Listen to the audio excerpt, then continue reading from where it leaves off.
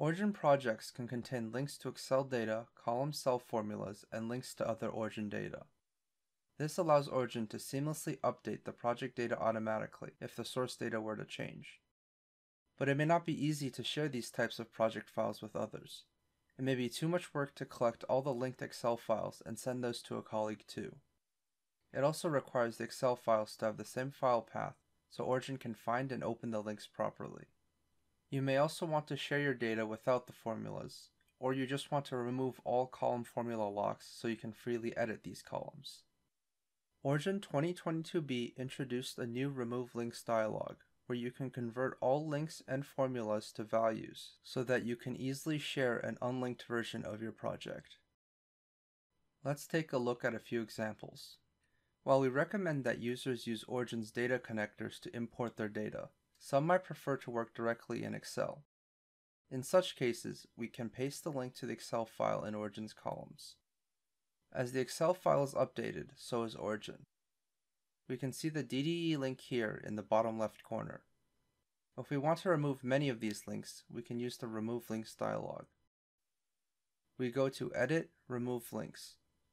Here, we can set the scope and the type of links we want to remove.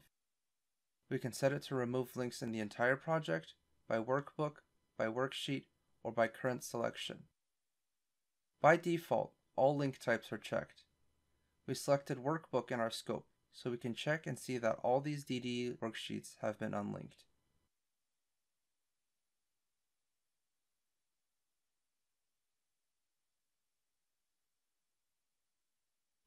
We can now save this unlinked project as a new file and share this with our colleagues without having to send our Excel file too.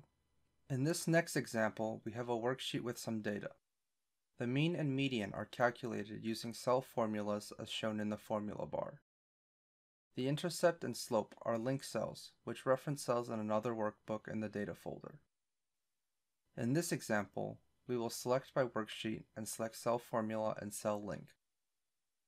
Now we can see in the formula bar that these cells are no longer linked to other cells.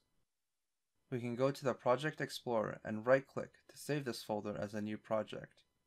We can now share this with our colleagues without sending the formulas and without sending the data folder. In this last example, we have a column formula that references a column from another workbook. There may be a situation where we need to edit this data because we may have duplicates, outliers, or some instrument calibration data that needs to be removed. But we can't edit this data because it has a data lock on it. Attempting to delete a cell will show us a warning telling us that this column is linked. To remove this link, we can simply left-click on the lock and set the recalculation mode to none. But again, if we have many of these columns, we can remove these links all at once using the dialog.